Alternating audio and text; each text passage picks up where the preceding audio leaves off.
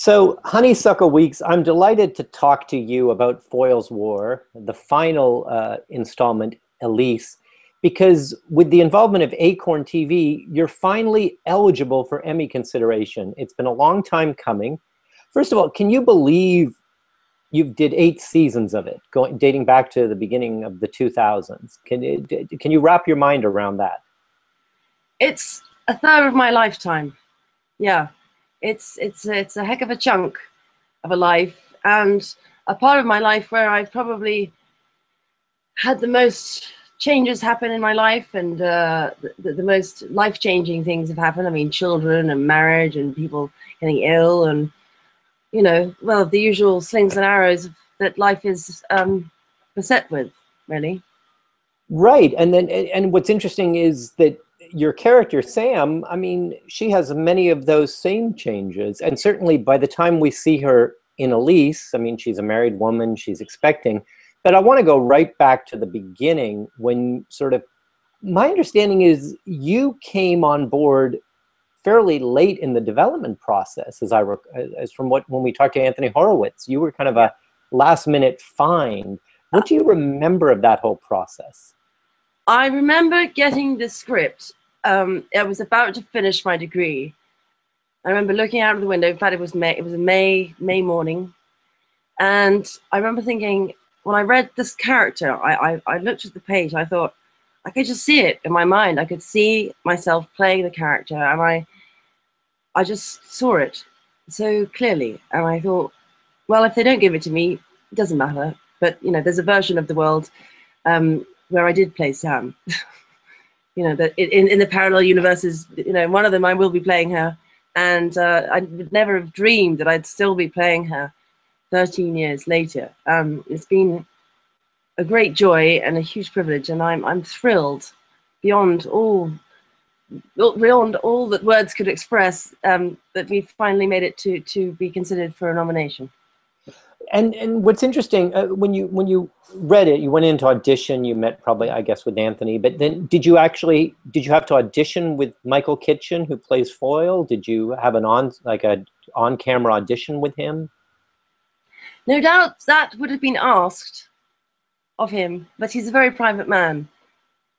I think he was told that Sam might well be played by a girl called Honeysuckle, and he rolled his eyes apparently and said, Oh no, not a bloody hippie. He didn't know I wasn't a hippie at all. I was just, my parents would just show off, so they weren't hippies. Yeah, you're an Oxford-educated actress. I mean, this is the furthest thing from a hippie. But well, so you filmed that initial series, and so it was just so they got lucky because the chemistry between the two of you is there from the very first scene. I mean, it just was, boy, did they had an eye for it. And they what do you remember of that, doing that first scene? I mean, it was I know you'd done some stuff on TV as a child, but what was to sort of your first grown-up role? What do you remember back of that first season? Well, I remember the seaside. That was at the forefront of my memory, is at the forefront of my memory. I remember seagulls. I remember the smell of rotting fish being on the Hastings seashore. I remember the crunch of the shingle under my feet. I remember the sheen on my calves of these supposedly flattering stockings, and I had this very itchy nether regions because they'd insisted on putting me in authentic 1940s underwear. Oh, and I remember thinking, this is not going to work. I'm just not. And my suspenders kept pinging off. And every time I would run along the shingles, we were doing an action scene where we were chasing a baddie who ended up hitting on the face with a dustbin lid. I remember in the very first episode. And I remember thinking, oh no, if I'm going to have to wear these nylons for the rest of the show, I'm not going to be able to act at all. All my stockings would fall down around my ankles, and added to the slight ramshackle nature of my character, no doubt. I soon got rid of the itchy underwear though.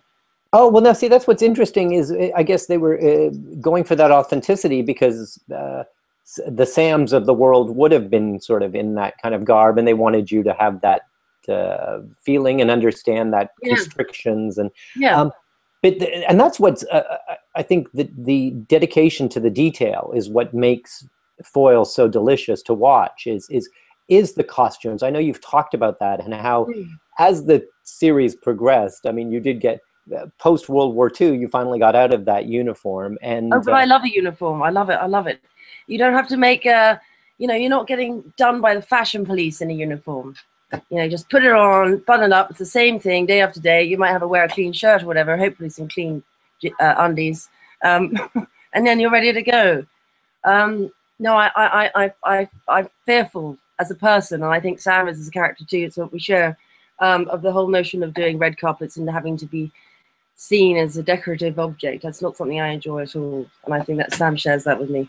yes, absolutely. But she did look good in the uniform. I mean, she caught the eye of a few fellows along the way. I mean, Sam was a bit of a heartbroken, but was a heartbreaker as well. I mean, I know with Foyle was not thrilled with the idea of you and his son being together.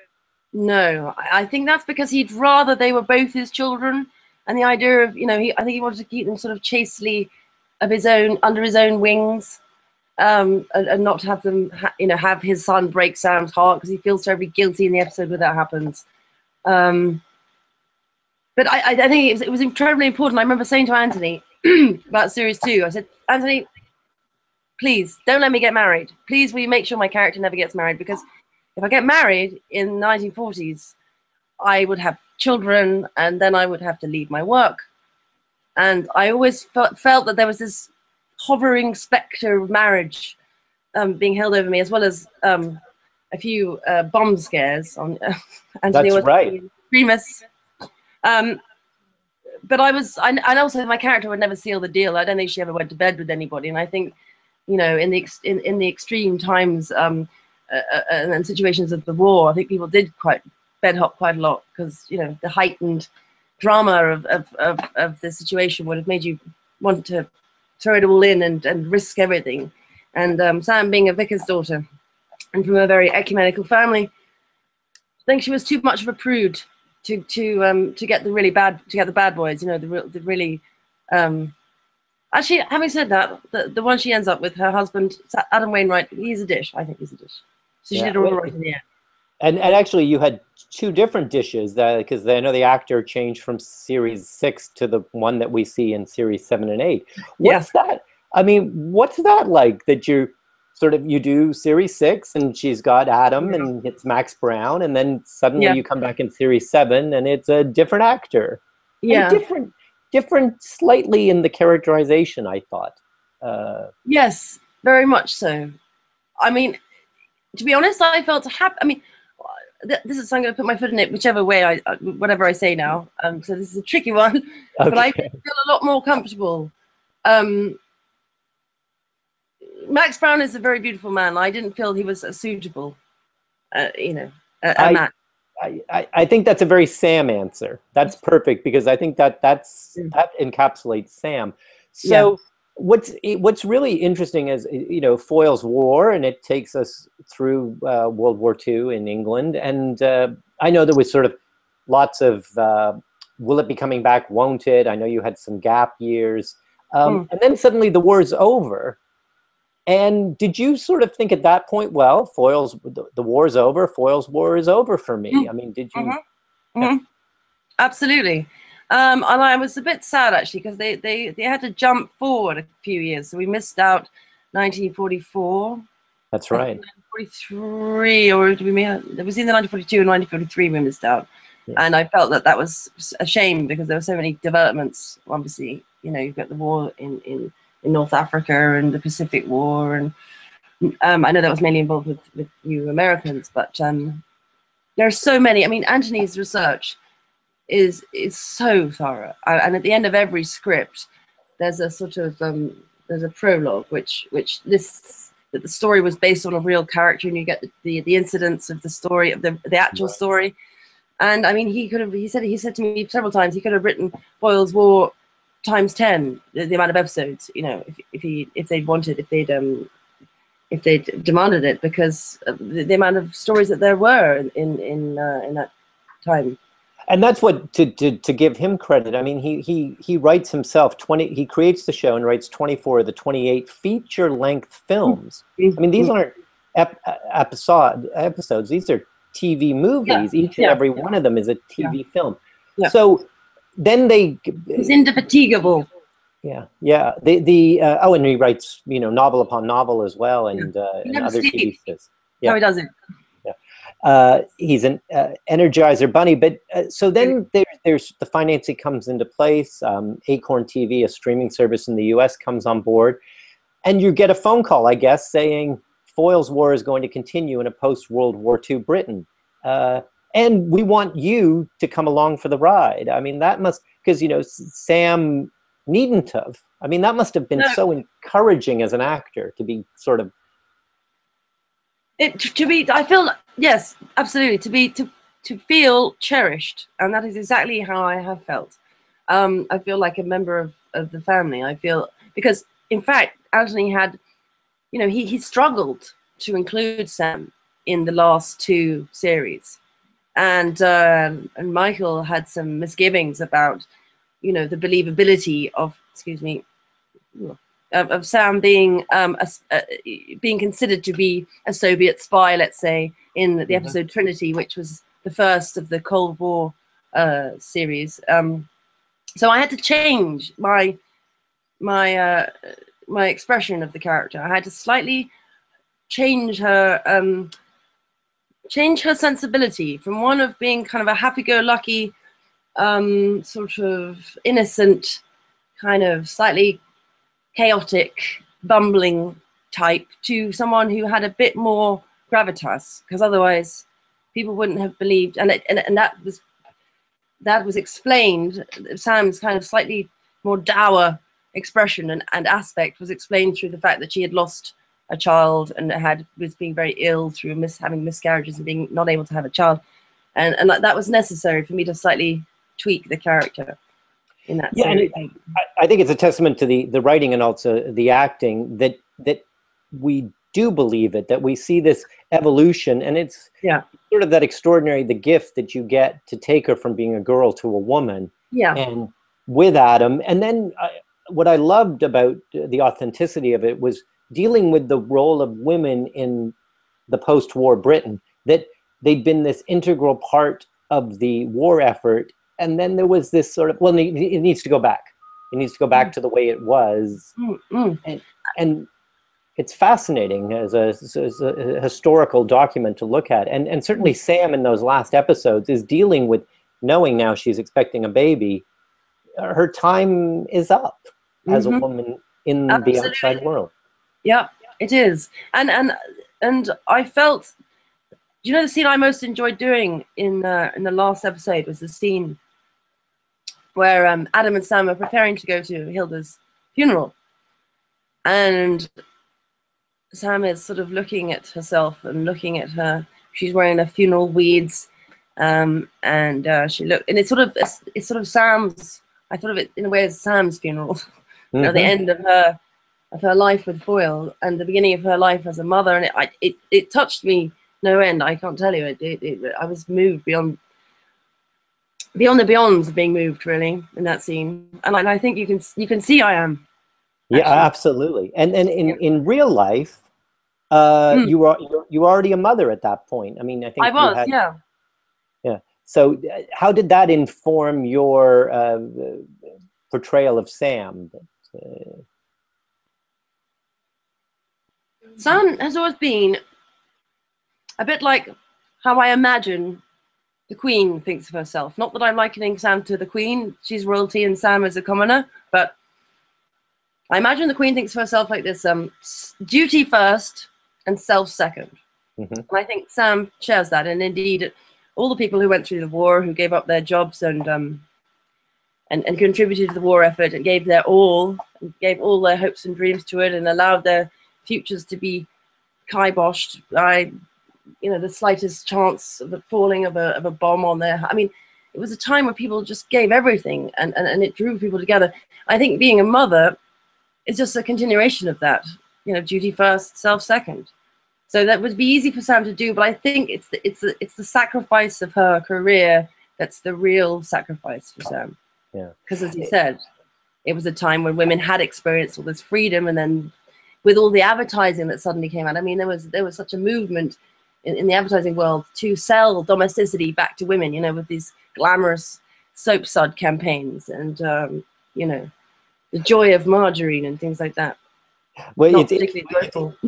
Yeah, it's interesting you mentioned the Queen, because of course, you know, we've seen she was in part of the war effort. Yeah. That's right. Yeah. And those are yeah. if you ever want to see pictures of the Queen in pants, that's about the only time you ever will, you know, when she's she could fix her anything to do with in the end. She was an engineer, really.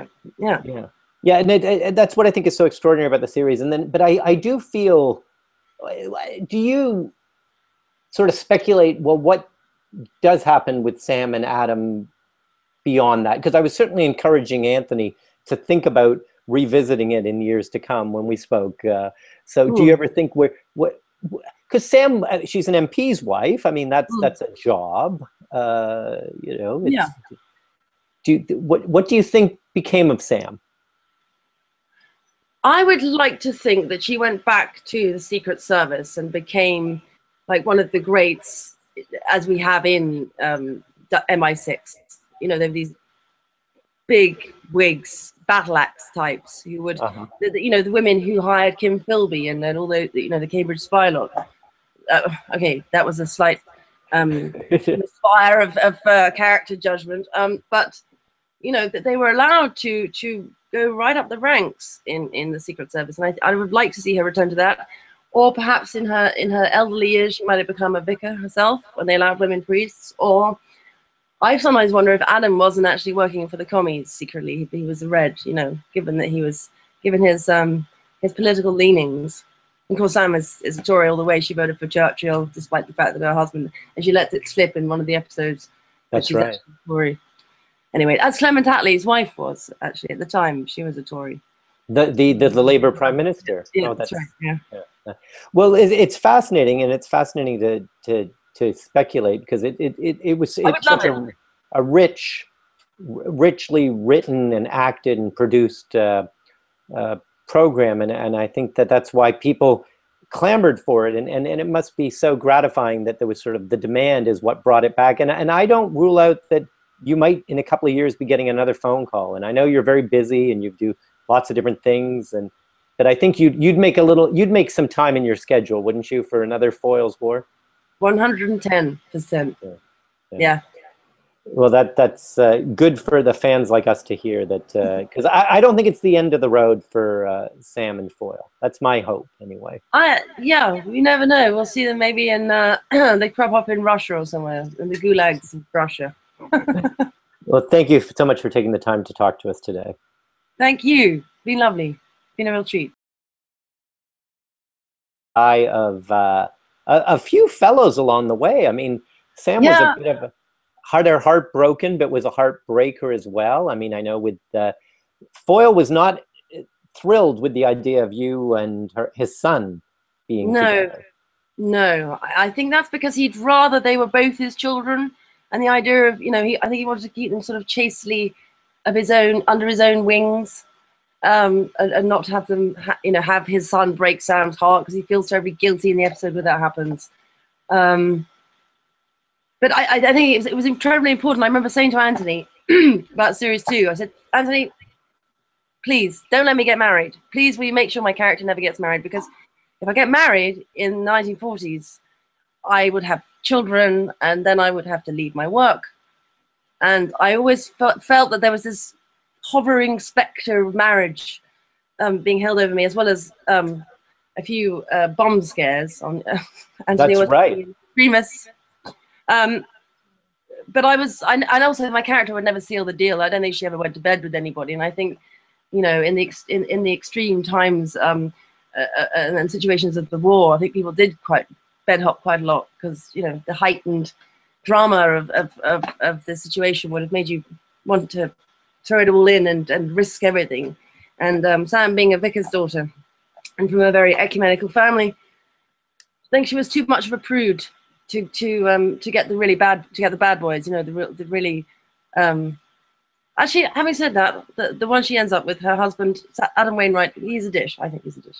So she Yeah. did all right in the end.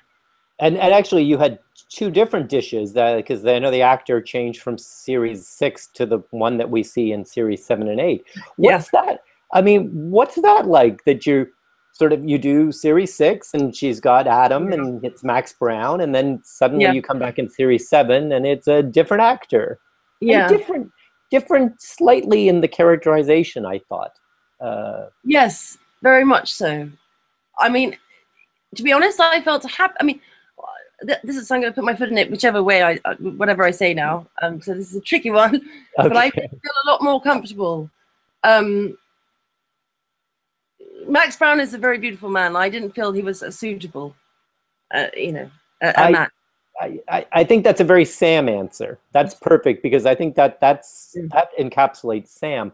Yeah. So what's really interesting is Foyle's War, and it takes us through World War II in England, and I know there was sort of lots of will it be coming back? Won't it? I know you had some gap years, and then suddenly the war's over.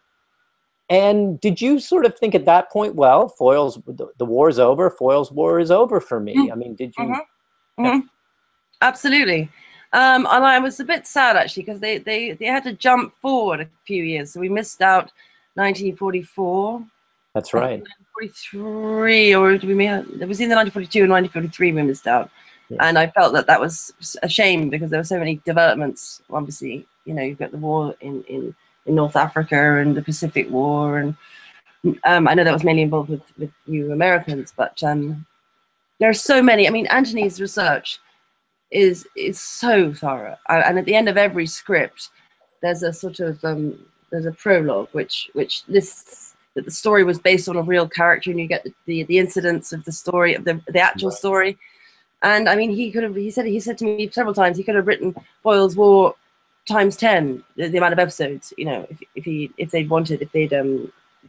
they'd demanded it, because of the amount of stories that there were in that time. And that's what to give him credit. I mean, he writes himself 20. He creates the show and writes 24 of the 28 feature-length films. I mean, these aren't episodes. These are TV movies. Each and every one of them is a TV film. Yeah. So then it's indefatigable. Yeah. And he writes novel upon novel as well, and other TV shows. How he does it. Yeah. He's an Energizer bunny, but so then there's the financing comes into place. Acorn TV, a streaming service in the US, comes on board, and you get a phone call, I guess, saying Foyle's War is going to continue in a post-World War II Britain. And we want you to come along for the ride. I mean, that must, because, Sam needn't have. I mean, that must have been so encouraging as an actor to be sort of. I feel, yes, absolutely, to feel cherished. And that is exactly how I have felt. I feel like a member of the family. I feel, because in fact, Anthony had, he struggled to include Sam in the last 2 series. And Michael had some misgivings about, the believability of, of Sam being being considered to be a Soviet spy, let's say, in the episode Trinity, which was the first of the Cold War series. So I had to change my expression of the character. I had to slightly change her sensibility from one of being kind of a happy-go-lucky and hippies. Yeah, you're an Oxford-educated actress. I mean, this is the furthest thing from a hippie. But well, so you filmed that initial series, and so it was just so they got lucky because the chemistry between the two of you is there from the very first scene. I mean, it just was. Boy, did they had an eye for it, and they what do you remember of that, doing that first season? I mean, it was I know you'd done some stuff on TV as a child, but what was to sort of your first grown-up role? What do you remember back of that first season? Well, I remember the seaside. That was at the forefront of my memory. Is at the forefront of my memory. I remember seagulls. I remember the smell of rotting fish being on the Hastings seashore. I remember the crunch of the shingle under my feet.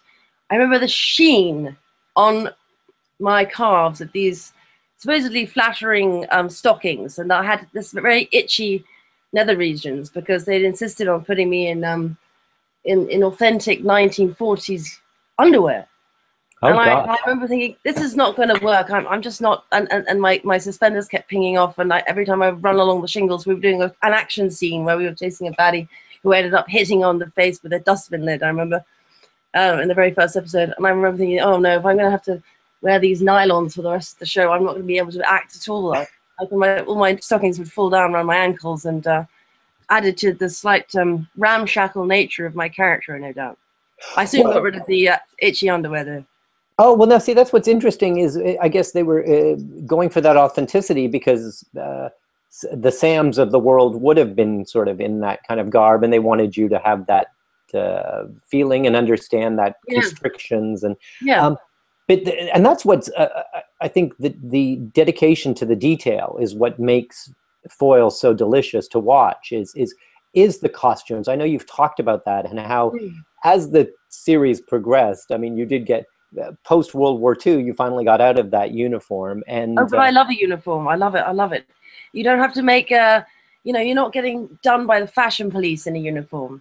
Just put it on, button it up. It's the same thing day after day. You might have to wear a clean shirt or whatever, hopefully some clean undies, and then you're ready to go. No, I'm fearful as a person, and I think Sam is as a character too. It's what we share of the whole notion of doing red carpets and having to be seen as a decorative object. That's not something I enjoy at all, and I think that Sam shares that with me.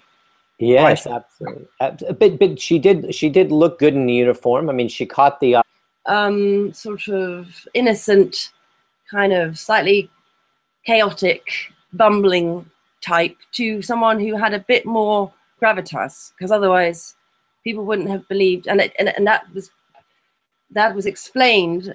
Sam's kind of slightly more dour expression and aspect was explained through the fact that she had lost a child and was being very ill through having miscarriages and being not able to have a child, and that was necessary for me to slightly tweak the character in that series. And I think it's a testament to the writing and also the acting that we do believe it, that we see this evolution, and it's sort of that extraordinary, the gift that you get to take her from being a girl to a woman. And with Adam, and then what I loved about the authenticity of it was dealing with the role of women in the post-war Britain, that they'd been this integral part of the war effort, and then there was this sort of, well, it needs to go back. It needs to go back to the way it was. And it's fascinating as a historical document to look at. And certainly Sam in those last episodes is dealing with knowing now she's expecting a baby.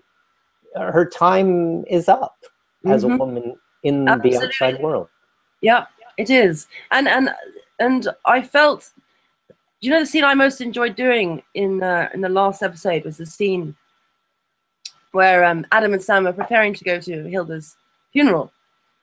And Sam is sort of looking at herself and looking at her. She's wearing her funeral weeds, and she looked, and it's sort of Sam's. I thought of it in a way as Sam's funeral. The end of her life with Foyle and the beginning of her life as a mother, and it touched me no end. I can't tell you. I was moved beyond the beyonds of being moved, really, in that scene. And I think you can see I am. Yeah, absolutely. And in real life, you were already a mother at that point. I mean, I think I was, yeah. So how did that inform your portrayal of Sam?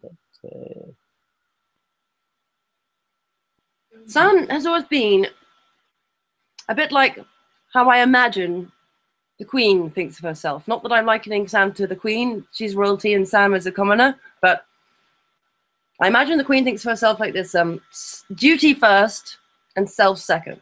And I think Sam shares that. And indeed, all the people who went through the war, who gave up their jobs and contributed to the war effort and gave their all, gave all their hopes and dreams to it and allowed their futures to be kiboshed.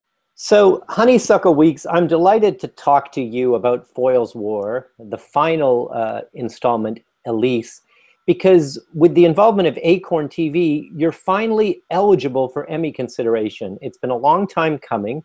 First of all, can you believe you did 8 seasons of it, dating back to the beginning of the 2000s? Can you wrap your mind around that? It's a third of my lifetime.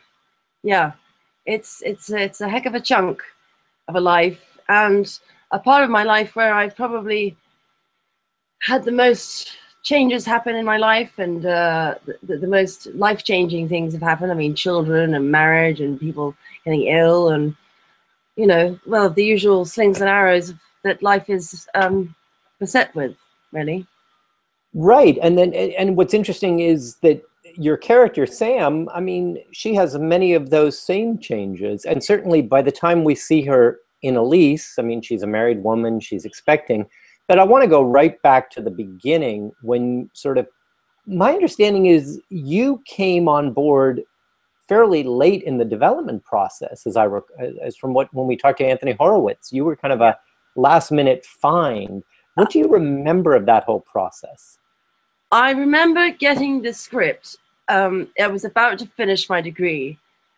I remember looking out of the window. In fact, it was May. It was a May morning, and I remember thinking, when I read this character, I looked at the page. I thought I could just see it in my mind. I could see myself playing the character, and I just saw it so clearly. And I thought, well, if they don't give it to me, it doesn't matter. But you know, there's a version of the world where I did play Sam. You know, that in the parallel universes, you know, one of them I will be playing her, and I would never have dreamed that I'd still be playing her 13 years later. It's been a great joy and a huge privilege, and I'm thrilled beyond all that words could express that we finally made it to be considered for a nomination.